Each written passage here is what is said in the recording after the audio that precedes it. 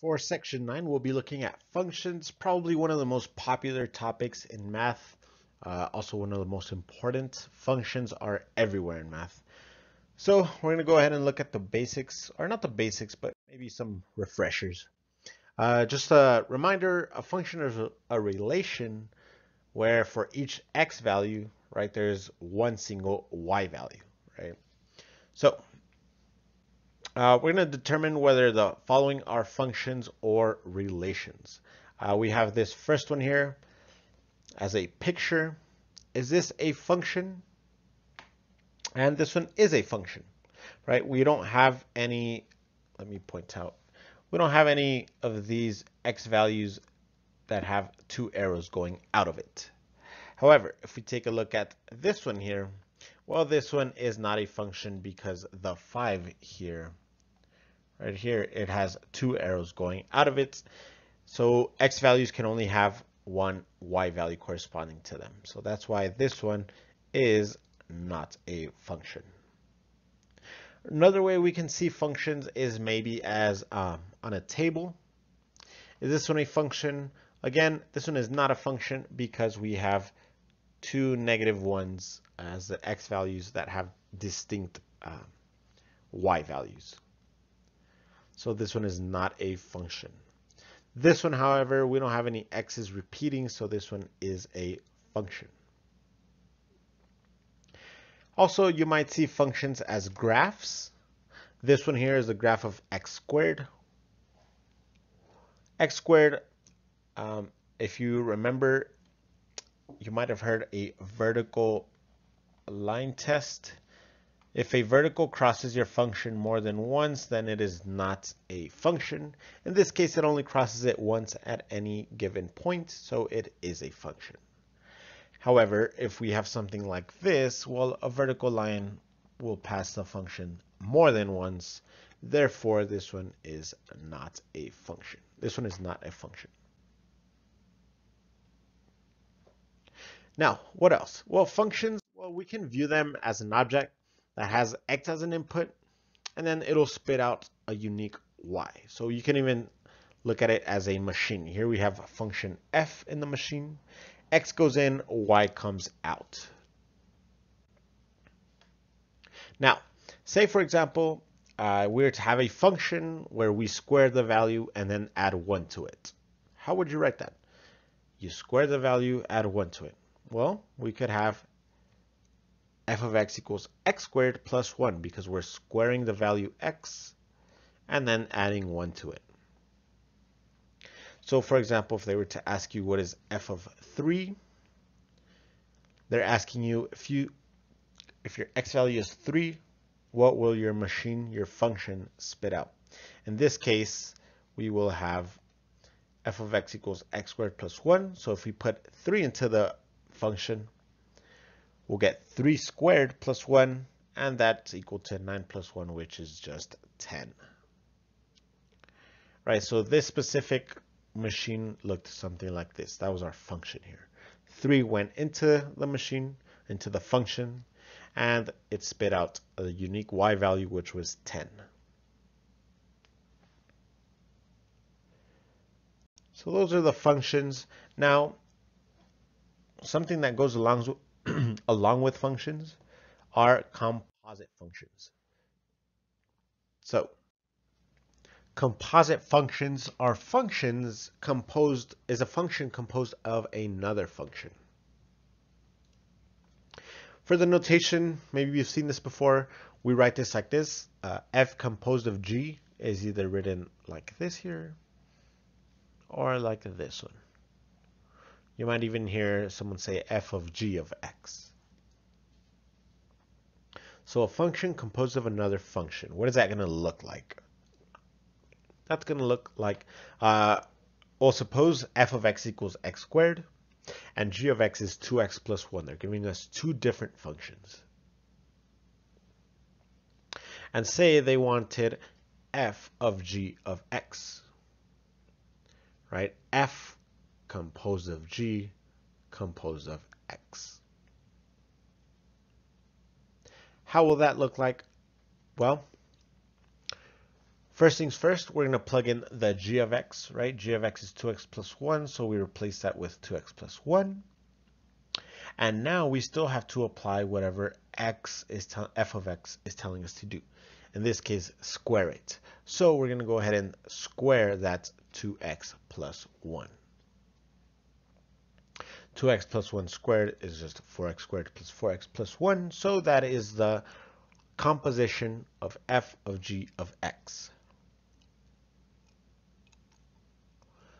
Now, we could also do g of f of x, where f of x is the argument of the function g. So this is actually going to look slightly different. Now, instead of plugging in here 2x plus 1, well, f of x is now x squared, so this will look like this, right? Instead of f of x, we have x squared. And now, with this here, our g function is telling us to carry out 2x plus 1. So we're going to plug in, instead of that x, we're going to have the x squared. So we'll have 2x squared plus 1.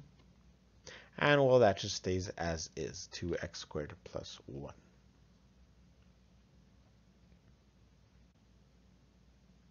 All right, there's also inverse functions. An inverse function can be thought of as a function that undoes another function.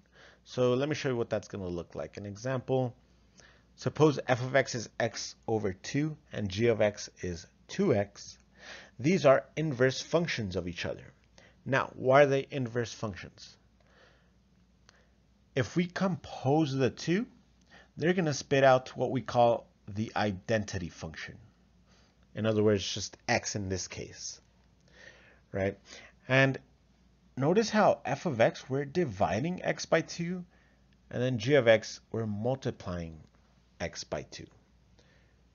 So inverse functions pretty much will undo. You're dividing by 2, okay, I'm going to multiply by 2 to undo, and then just give us x, or more properly, our identity function. And if they're inverse functions of each other, we'll also get x if we try g of f of x. If we try to compose them the other way, again, we're just going to get x, or the identity function. Maybe you see the functions given to you as ordered pairs. So for example, if f of x is these 4 points, right, on maybe the line, or maybe f of x is just these 4 points. The way the inverse is going to work is we just flip all the ordered pairs. So here 2 goes, instead of y, goes to x, and 1 from x goes to y. And that's going to happen with each and every one of these. This one's going to flip, so then this one flips, this one flips, this one flips, and finally 4 flips, so 17 flips. That is what inverses do, right? Like undoes, or maybe like opposite function. You could think of it like that. That's a bit informal, but it's a way to look at it.